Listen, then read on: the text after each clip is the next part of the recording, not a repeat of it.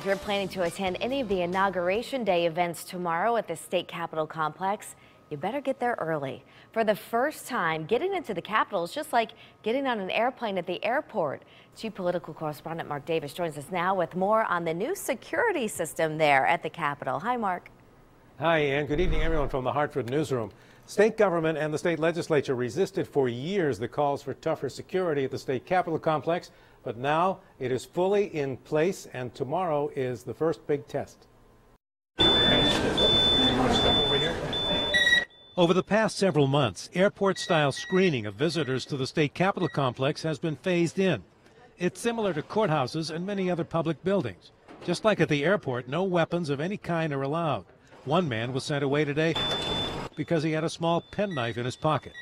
It doesn't matter who you are subject to search, unless you are a state lawmaker or legislative or state government staffer. Opening day of the legislative session usually sees one of the largest crowds of the year, and this year there will be the added importance of the governor's inauguration for a second term. There are only two public entrances to the complex, this one at the west entrance to the Legislative Office Building by the State Armory and the west entrance to the State Capitol Building itself. I'm afraid it's going to be very difficult.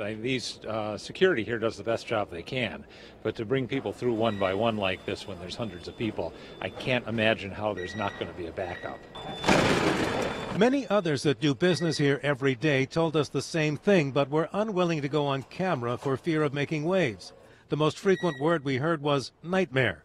The 30-member State Capitol Police Force, along with a small army of security screeners, most former police officers, are tasked with making this all work tomorrow. We're going to have all of our manpower on. The entire department will be here, making it as speedy of a process for everybody as possible. And it's not just Inauguration Day, opening day, that draws big crowds. Starting tomorrow and next week, the various legislative committees start having public hearings on various proposals. And depending on the issue, like for guns and things like that, real hot topics, hundreds and hundreds of people can turn out at the State Capitol. So if you are coming, remember to bring your patients, and especially tomorrow, make sure you dress up warm. You might have to wait outside for a while. Live from the Hartford newsroom, Mark Davis, News 8.